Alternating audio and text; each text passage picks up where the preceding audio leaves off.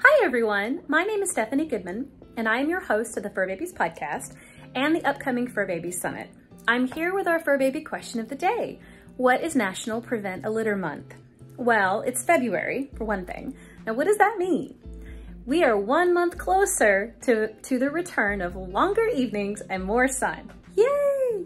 But we're also drawing closer to mating season. Ooh, buddy. Now that's a big one with a lot of repercussions. Just like us, our cats and our dogs will be headed outside to enjoy the nice weather and the first sprigs of spring.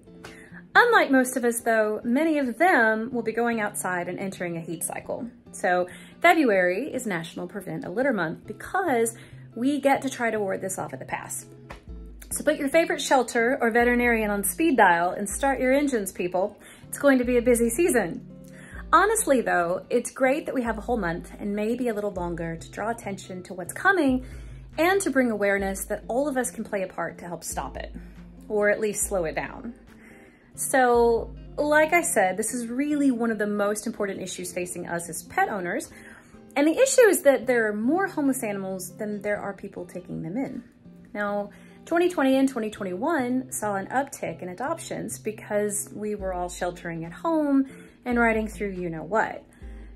But the numbers up until that point showed that there was still an impossibly large number of dogs and cats being turned over to shelters. Recent data from the ASPCA noted that 6.3 million animals entering the shelters annually.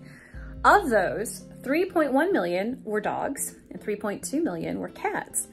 Sadly, the numbers pointed to 920,000 shelter animals euthanized, and of those, 390,000 were dogs and 530,000 cats met their end. We are fighting this, so it's not hopeless. We do have hope. Point-in-time counts give us somewhere between 3,500 and 4,200 shelters in the US, and we are trying to count our rescues. Add those in with people who sign up as fosters, and we are gaining traction as a larger network. But there is gray space in these numbers, and just like it's so hard to count our people experiencing homelessness, it's also really challenging to find and count those fur babies who hide or who are lost. And there are a myriad reasons why this happens, but for today we'll be focusing on unplanned litters. So here are some fun facts about our pregnant ladies, both feline and canine. Did you know that the average pregnancy for a cat lasts between 65 and 69 days? That means they can give birth 3 times a year on average, and even a 4th time because of the way their heat cycles work. A female cat can get pregnant between 4 and 6 months of age, too. A cat can also get pregnant again while she is still nursing her litter. It doesn't happen all the time, but it's a myth that she can't. So they can. Usually, a cat will have between 3 and 5 kittens on average per litter, but she can have more than that. So you see, we have average guidelines for pregnancies and litters, but the numbers could be higher.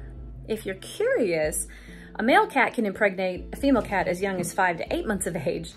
This is when we also have to watch our litter mates.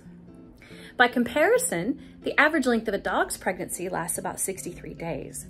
Now there are some fluctuations noted that give a range of 58 days up to 70 days, but on average, we're looking at about 2 months before a new litter graces the world. Dogs can give birth twice a year and sometimes even 3.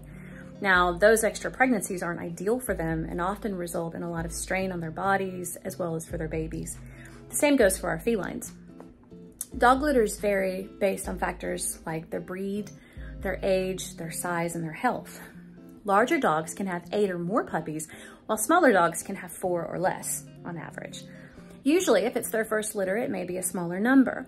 There may be lives lost as well, depending on factors around the litter and the mother. As I said, it's not ideal for a female to have litters back to back to back, but it happens so often with our strays, and this is what we work to slow down. By spaying 1 female cat, we can actually prevent between 15 to 75 kittens being born in a year. That's at 3 cycles a year with 5 kittens per litter, and for the sake of averages, we figure all 5 are female. But you see the range, and it's a big one. Now, if there are males, it's harder to calculate because a male can start impregnating females so young and can hit up a whole neighborhood in very little time. You know, it's hard on the males too because it spurs so many fights for territory and females, and it's just rough for everyone. If we spay 1 large female dog, we can prevent between 16 and 32 pups per year. That's at 2 cycles per year with 8 pups and figuring all 8 are girls. So there is some variance there. For the boys, it's also harder to calculate, but you see these numbers spiral very quickly. If you look at a smaller breed, we could have between 5 and 32 puppies in a year from one mama and her 4 offspring. So the best way to prevent a litter is to get your pets spayed and neutered. Thus, National Prevent a Litter Month. For outdoor pets and strays or colonies, it's imperative that we work to get them fixed. It's a hard life out there as it is, and we're already trying to bring in as many as we can, but it's challenging. It takes a steady amount of patience and resources to tame or domesticate any dog or cat that is feral, and there are only so many homes and people willing to do it. So, we can help by either donating funds to our rescues, our shelters, and even helping our neighbors doing this work. By doing that, we can slowly but surely lower our numbers of our homeless pets. We can get ahead of the next season, and that's a big thing, getting ahead. We can also volunteer our hearts and our homes to help foster and socialize them so they have a chance of getting adopted and living a much brighter life.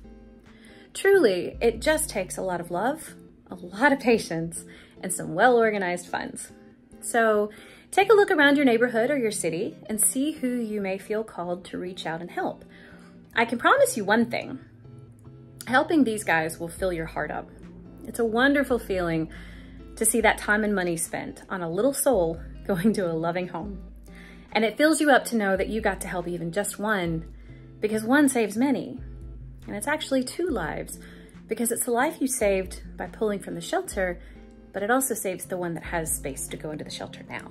So that's our question of the day, and it's one we feel very passionate about. So please feel free to share your comments.